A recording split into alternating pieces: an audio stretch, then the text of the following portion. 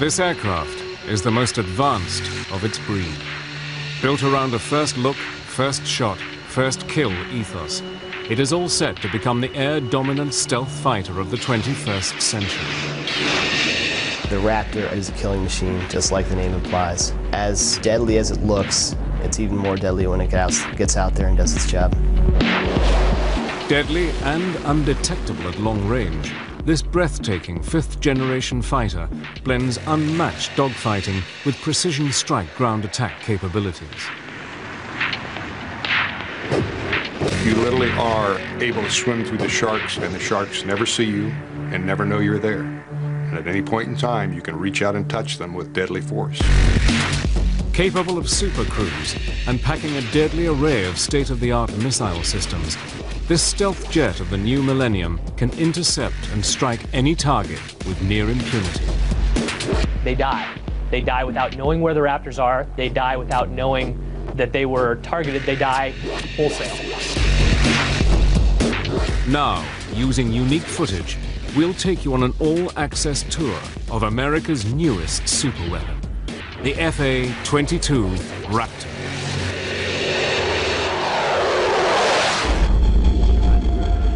1981. In his first press conference as chief executive of the United States, Ronald Wilson Reagan offered a deal to the Soviet leader Leonid Brezhnev. If Soviet SS-20 missiles aimed at Western Europe were removed, America would not deploy its Pershing II cruise missiles to counter the threat. Throughout the 1960s and 70s, the Soviets developed different missiles to attack in different altitude bands. You couldn't fly under the missile threat. You couldn't fly over the missile threat. You had to deal with the missile threat. One way to do that is to make suppression of enemy air defense, that is, destroying the missile sites and the radars, the most important mission for the Air Force. By the 1970s, air superiority had re-emerged as a top priority, and the US Air Force committed to building its first pure air superiority fighter, an aircraft that would eventually become the F-15 Eagle.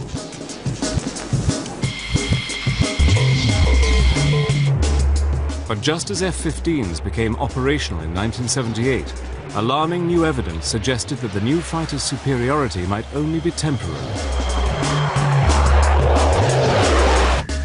US reconnaissance satellites passing over a Soviet flight test center north of Moscow discover new Soviet fighters being tested.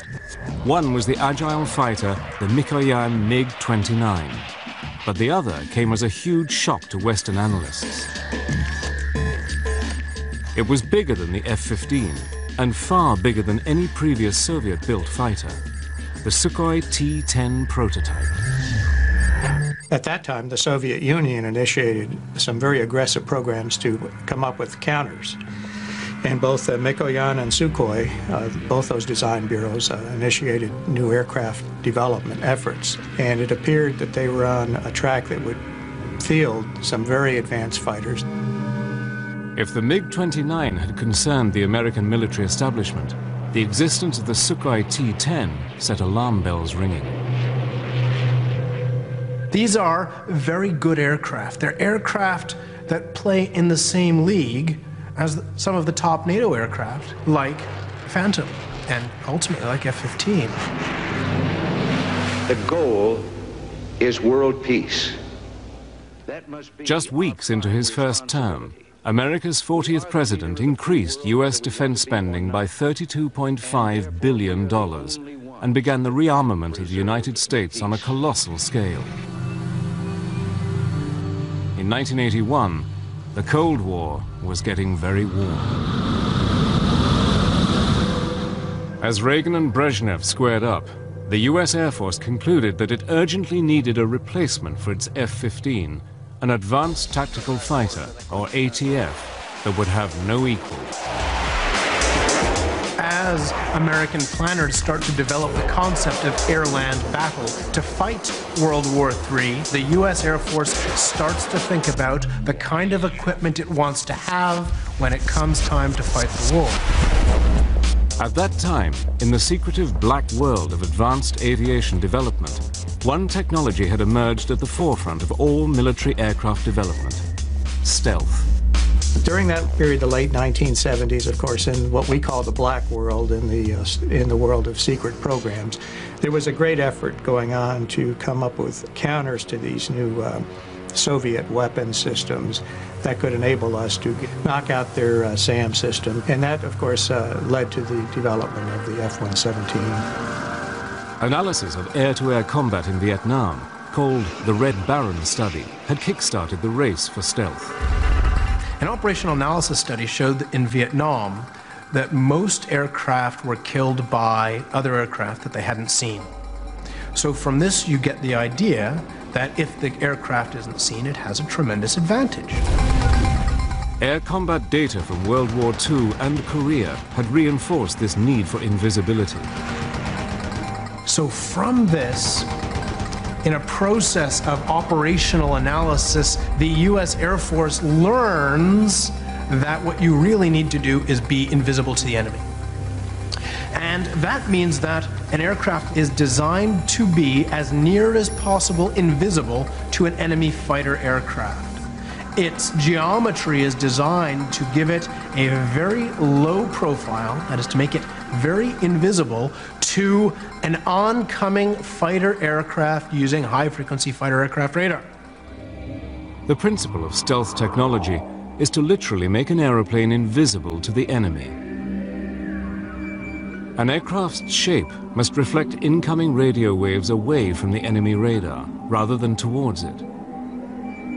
To further increase low observable characteristics, an aeroplane is then covered in materials that absorb radar signals, further reducing its visibility on a radar screen.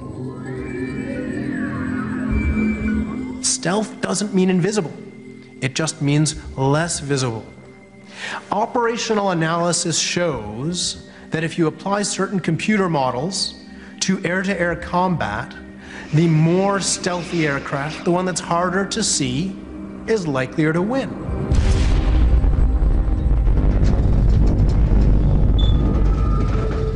Leading the way in stealth technology was Lockheed's Skunk Works. In the late 1970s, stealth wasn't widely known outside of a few companies. The ability to integrate stealth technology, shaping for stealth, and the materials was really only well known in two companies. It was Lockheed and Northrop. In 1977, amid unprecedented security, Lockheed had flown a prototype of the world's first stealth fighter. And by the 1980s, during Operation Just Cause, its F-117 had helped to destroy General Noriega's regime in Panama.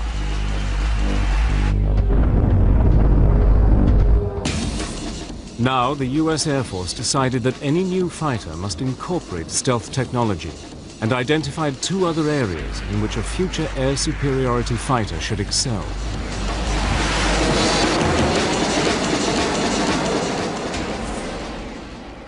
Well, at that stage of the game, it was clear that the Air Force wanted a stealthy fighter. It was also clear that they wanted an airplane that would supercruise, in other words, run supersonically without lighting off the afterburners. And they didn't want to sacrifice any of the classic fighter maneuverability. So they wanted a fighter that, besides all the new technology, would maneuver as well or better than the F-15. In October 1982, representatives from fighter manufacturers met with the US Air Force and began to identify the specific must-haves for the new fighter. At the time, there were 8 contractors that built combat aircraft in the States. 7 of those responded to our requests for proposals. from that period of 1983 to 85 or 86 was a process of refinement, you know, narrowing down the specific parameters.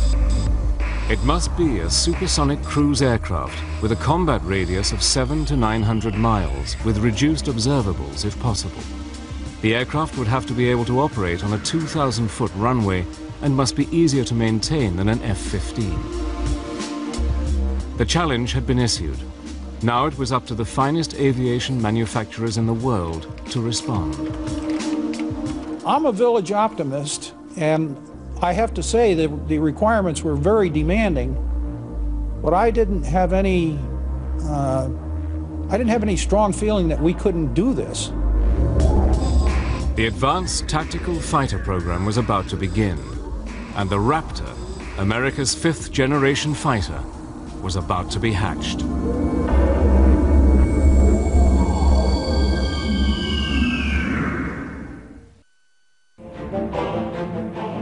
By 1983, US-Soviet relations had reached a new low.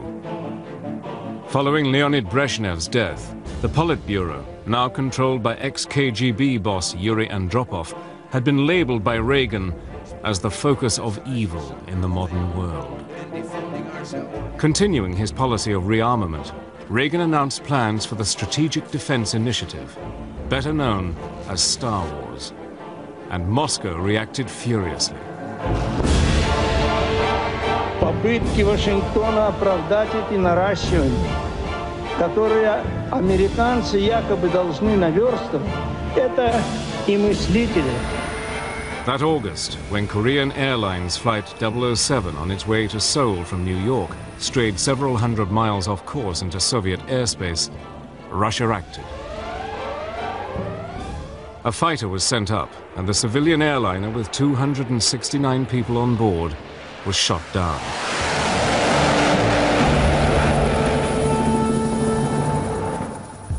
The shooting down of KAL 007 sent shockwaves around the world, straining international relations almost to breaking point.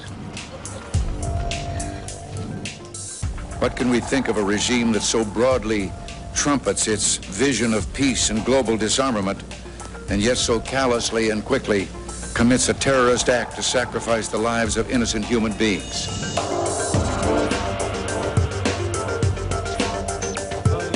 Reagan's reaction to the crisis strengthened US conviction that stealth would now be the prime requirement for America's new fighter. Some senior people in the Pentagon looked at the stealth requirements and decided they were inadequate, and they radically changed them. So stealth became a really major, dominant requirement in the program. In this politically charged climate, the US Air Force created its Advanced Tactical Fighter, or ATF, System Program Office. Based at Wright-Patterson Air Force Base in Ohio, Colonel Albert C. Picarillo is placed in charge of the division. One of the things we really wanted was the ability to leverage stealth in a high-performance fighter. And we also wanted this high-performance fighter to still be capable of good close-in, within visual range maneuvering capability. In fact, we wanted more than just existing capability in some areas.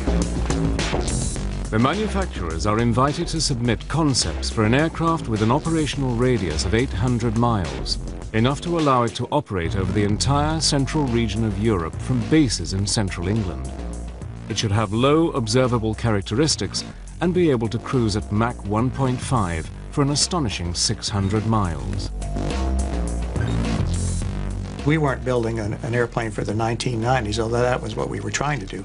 We were really building a fighter for the 21st century that could take on all of the advanced threats that the Soviet Union was likely to throw at us.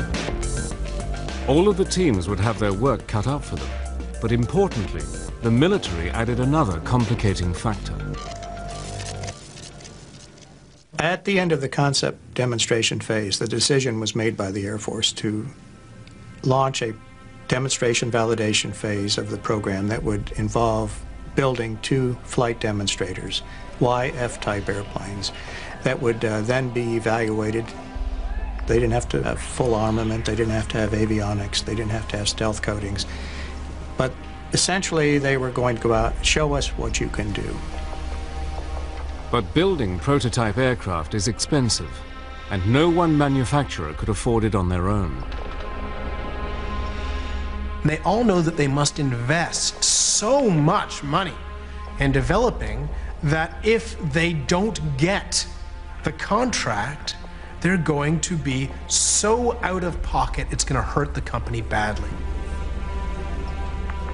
We in Lockheed made a policy decision at the CEO level that we would seek teaming.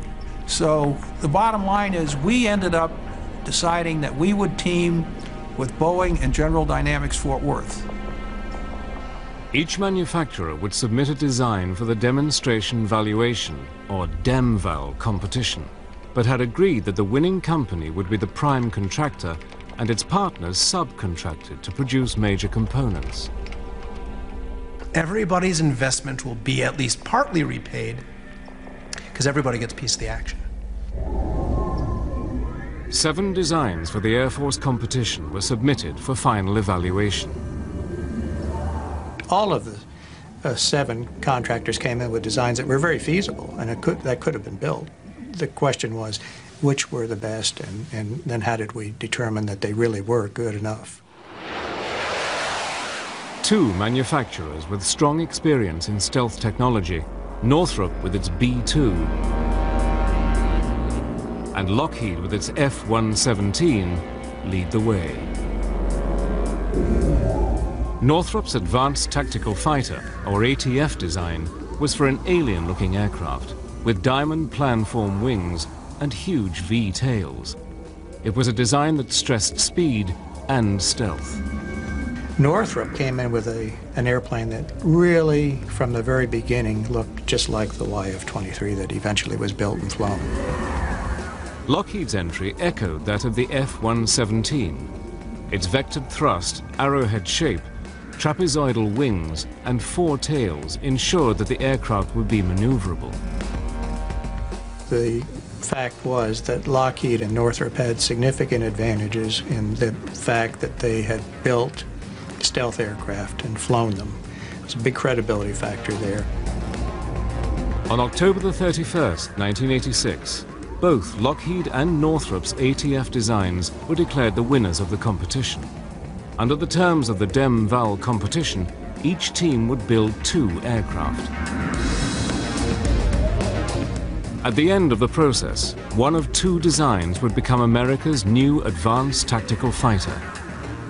Costing billions of dollars, the new fighter would make a technological leap into the 21st century. Just 9 months after being selected to build 2 demonstration valuation fighters for the US Air Force, Lockheed shocked everyone and scrapped its original design. In July of '87, we looked at our design at that time, and we looked at what we thought it would weigh and how it would perform. And with no input from the Air Force, we decided to start over.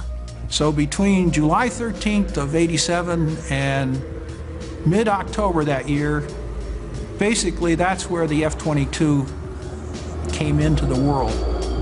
In a hectic 3-month process, with help from its partners, Lockheed produced a completely different configuration, with a clipped delta wing. We changed to clipped diamond wings, which gave us almost the same aerodynamic performance, but a lot lower structural weight. We did the same thing with the trapezoidal horizontal tails, and the same thing with the verticals. Over the next 4 years, at a cost of just over $2 billion, America's tactical fighter competition became the largest program of its kind. And in 1990, just months after the disintegration of the Soviet Union, the shapes of the 2 rival designs were finally unveiled. And now, ladies and gentlemen, I proudly present to you the YF-22A, prototype for U.S. air superiority in the 21st century.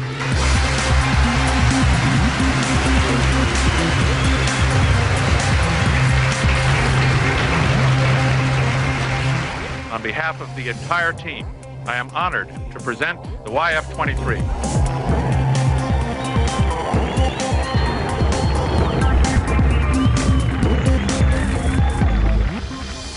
Northrop's version, called the YF-23, closely resembled its original design.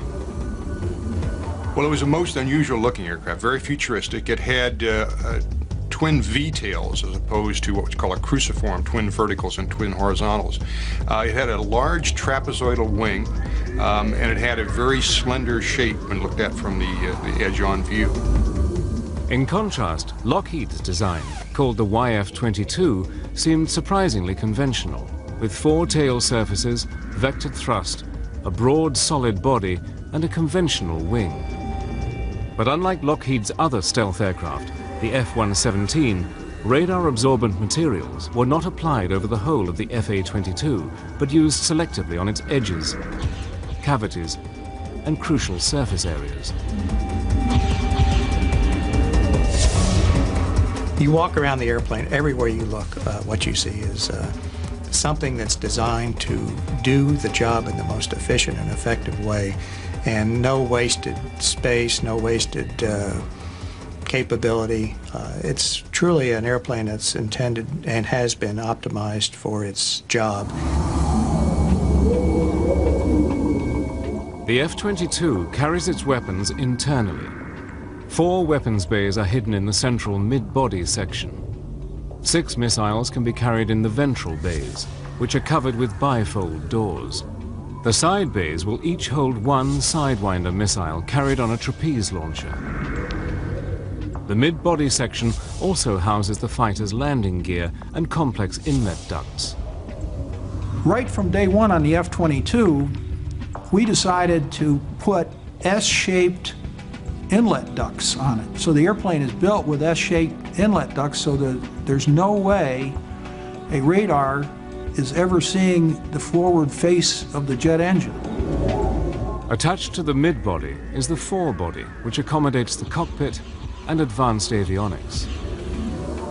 Both the YF-23 and the YF-22 are impressive-looking machines, but their performance still needs to be tested. The most crucial stage of the competition is still to come, the flight testing.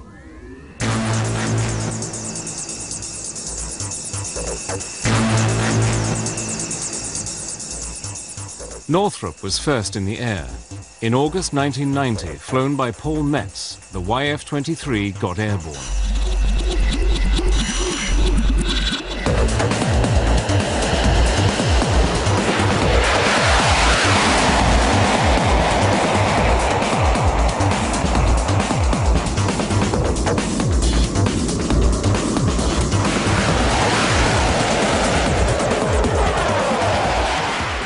The test was a huge success. But Lockheed was quick to respond, and on September the 29th, at Edwards Air Force Base in California, Lockheed Chief Test Pilot Dave Ferguson prepared the Raptor for its maiden flight.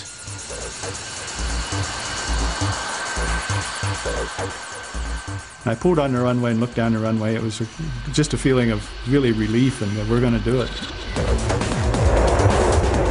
And I ran the airplane up to 80% military power.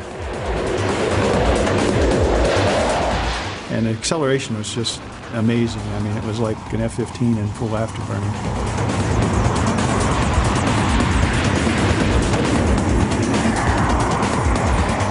And I felt the only thing in this airplane that's ever flown before was me. And I think in the back of my mind I was saying, please fly, when I pulled the nose up, and it just lifted off.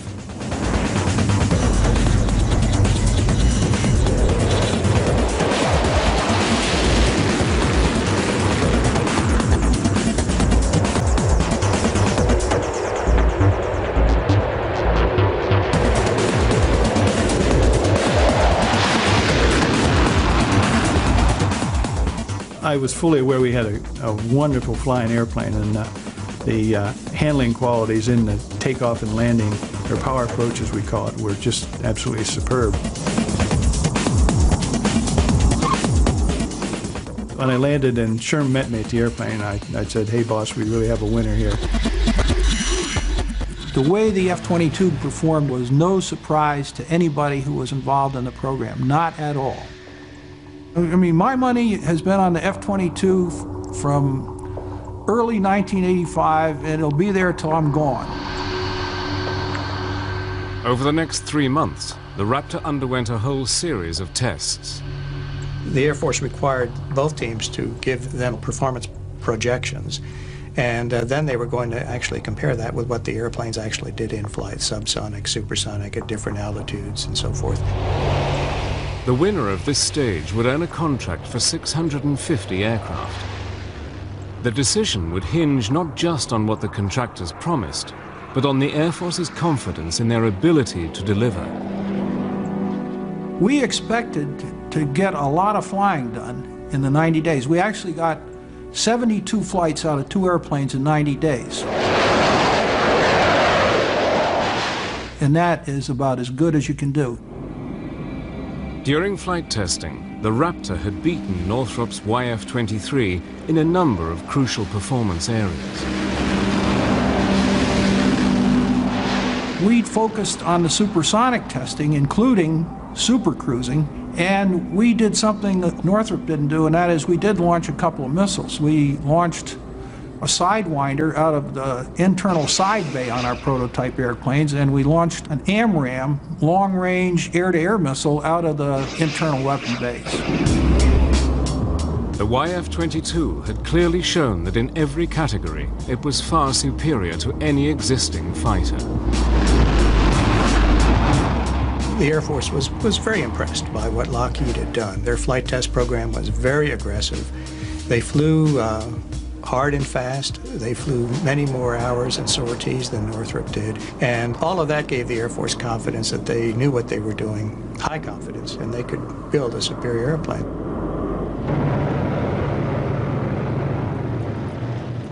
But it would be events in 1991 that would carve out the Raptor's future.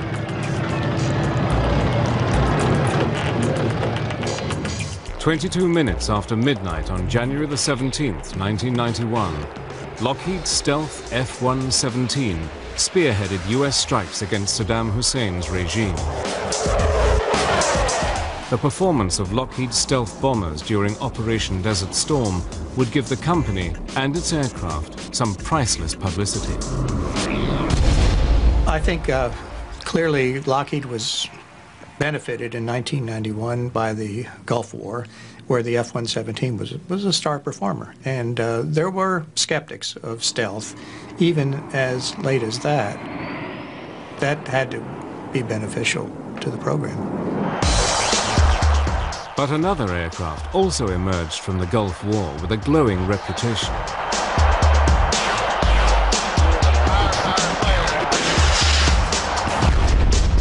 The F-15, the aircraft destined to be replaced by the ATF, had emphatically confirmed its status as the foremost air superiority fighter in the world. Now it appeared that the need for an advanced stealthy fighter, the F-22, might be totally unfounded. See, it's not like the F-15 wasn't any good. It's a good aircraft. It's still a good aircraft. It will be a good aircraft for years to come. You could even just tool up the factory and keep building new F-15s. Why not? Hey, I'm gonna bring him up now. But not everyone agrees. The big weakness in their argument is they are making a statement about world conditions today and what the threats are today. The real issue is, what capability do you want for 2025 or 2030? The people who say you don't need this, they think the world is not going to change in the next 20 years. And that is a hell of an assertion. By April 1991, bogged down by the F-15 debate, the US Air Force prepares to announce the winner of the Advanced Tactical Fighter contract. But would the Raptor emerge from the controversy unscathed?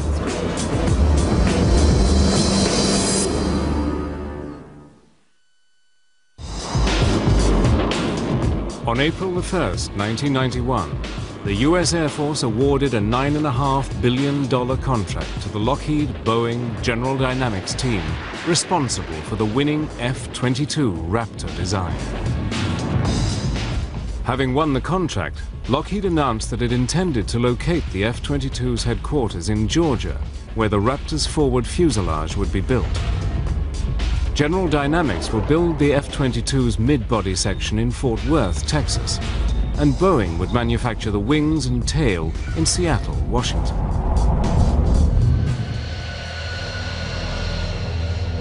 But just 8 months after the contract was awarded, the program hit its first major snag. We lost one of the YF-22s. Fortunately, the test pilot, who's a good friend of mine then and now, walked away unharmed. During preliminary testing, the unthinkable happened. A YF-22, flown by Tom Morgenfeld, crashed just after takeoff. As this unique footage shows, the aircraft's thrust vectoring system forces it to belly land on the runway. A key element of the Raptor's design, thrust vectoring uses movable exhaust nozzles to alter the angle of thrust from the two Pratt & Whitney engines. As the Raptor makes its low-level flyby, Tom Morgenfeld keeps the stick forward to keep the nose down. But as the landing gear is retracted, the thrust vectoring engages and pushes the aircraft towards the tarmac. As the pilot struggles to correct this change in direction, the Raptor seesaws. The fundamental error there had nothing to do with the airplane. It had to do with the fact that you don't fly a green airplane and fly it at low speeds, at low altitudes. The cause of that accident was stupidity on the part of the management. It had nothing to do with technology. Despite the loss of the stealth aircraft, the program had achieved its major goals. 10 million man-hours of analysis, 4,000 hours of radar testing, and hundreds of hours of flight testing had gone into the development of the aircraft, even before construction was given the go-ahead. In fact, the F-22 has accomplished more flight testing than any other fighter prior to full-scale production. The first FA-22 built for the US Air Force was unveiled in a ceremony on April the 9th, 1997, at the company's headquarters in Marietta, Georgia.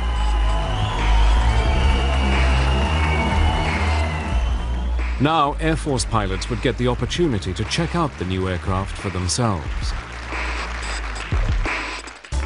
I would call the Raptor the Miss America of all aircraft. It's got the talent, it's got the bikini contest won, it's beautiful, it's got all the capabilities. It really wins the show in every aspect.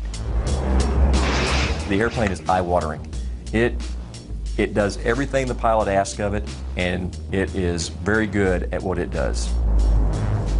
First flown by the Air Force in 1997, pilots at Edwards Air Force Base have surpassed 2,000 flight test hours in more than 900 missions.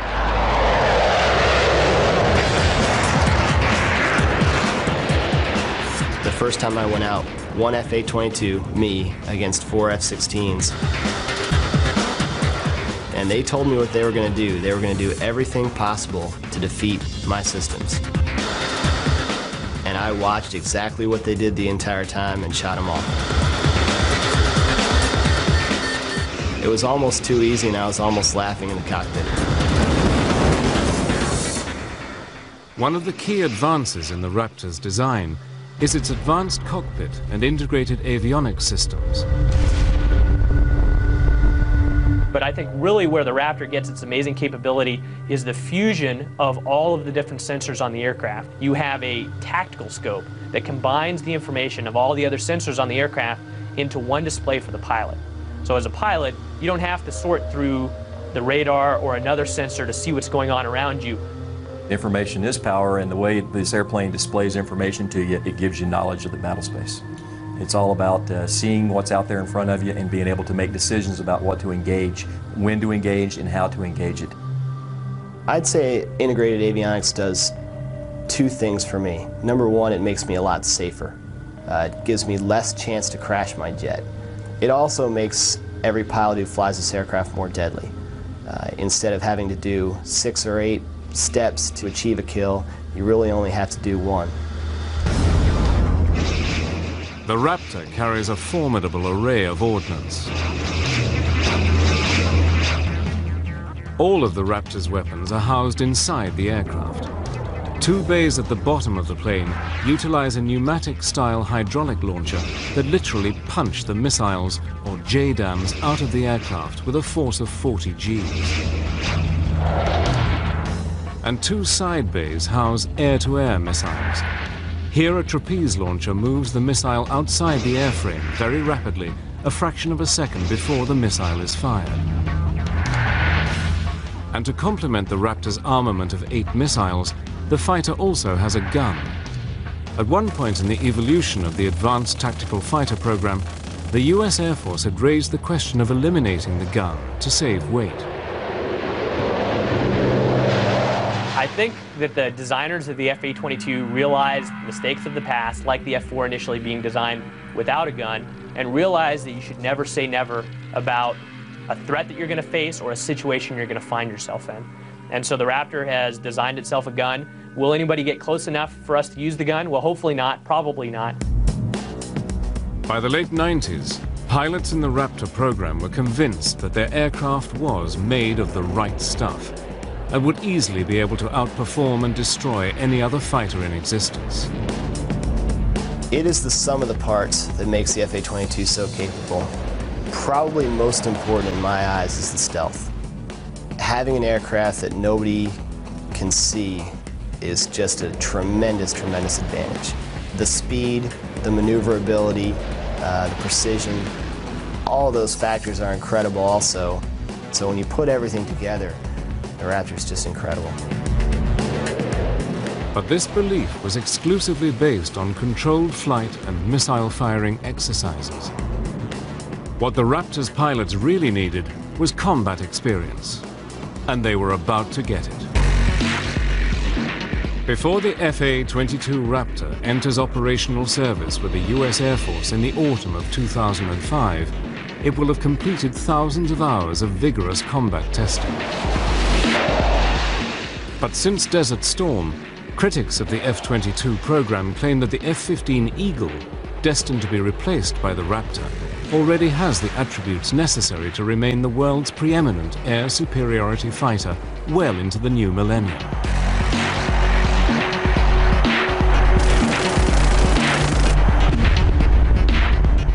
It is a view dismissed by the US Air Force.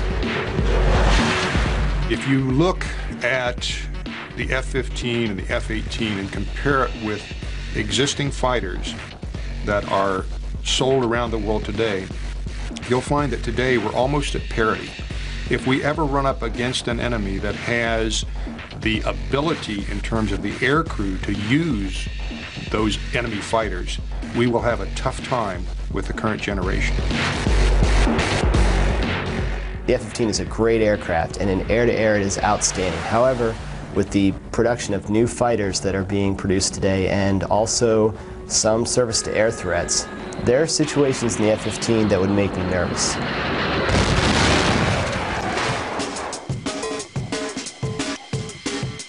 In March 2003, supporters of the F-15 got the opportunity to see whether or not the Eagle was still the best fighter in the sky.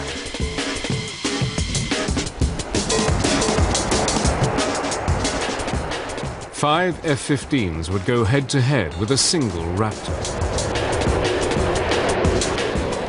Although no missiles would be used during the exercise, the sorties would closely resemble actual combat. No quarter would be given by either side. This was a kill or be killed exercise.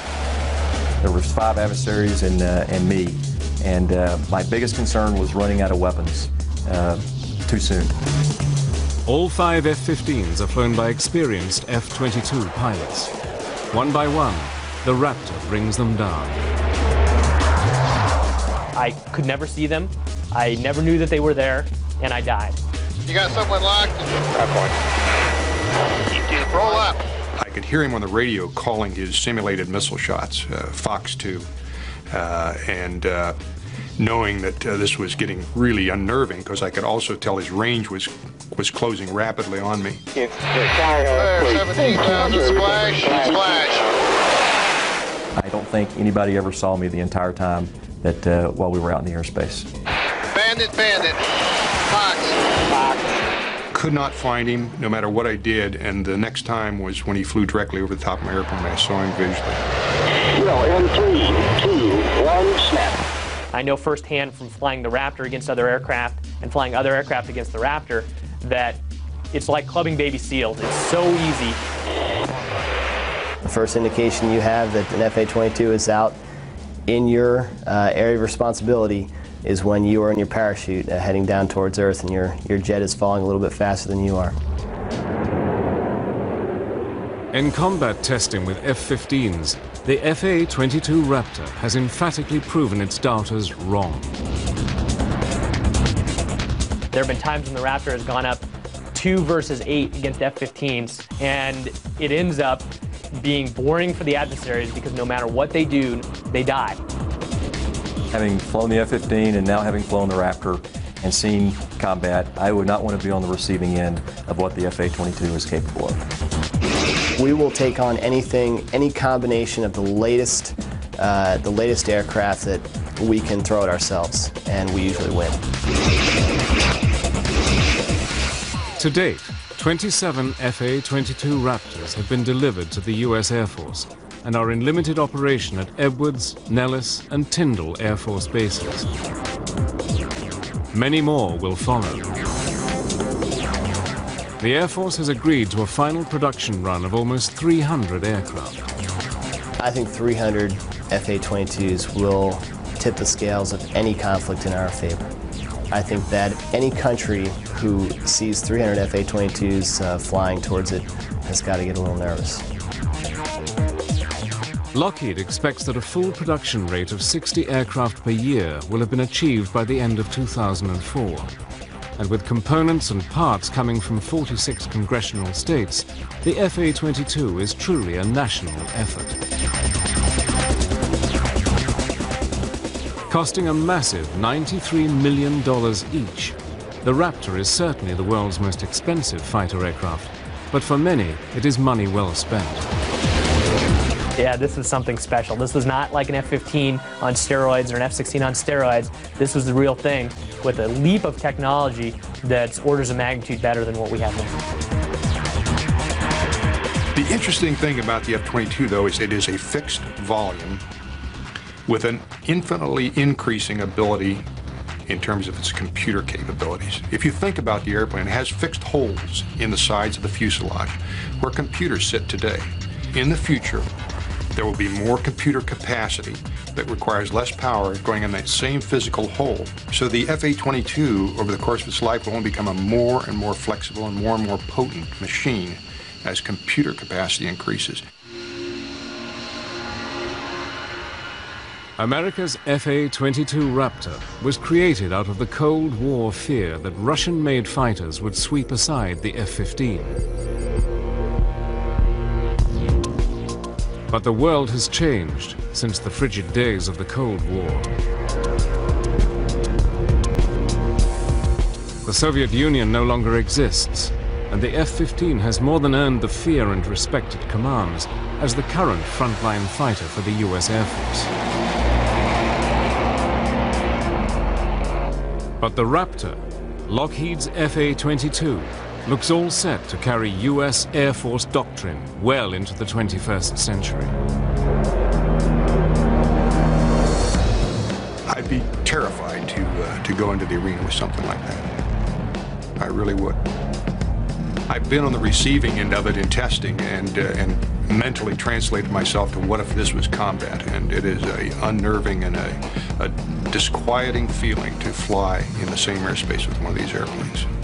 I would say that it's not fair to our enemies or even our own technology to fight against the Raptor, but the goal of war isn't fair, that we don't go into combat because we want a fair fight. We want to win as fast as possible with as little loss of life as possible. And the Raptor allows that to do that for generations to come. In today's changing world, there are few certainties. But the rule of the Raptor, America's air dominance fighter, over the skies, is one of them.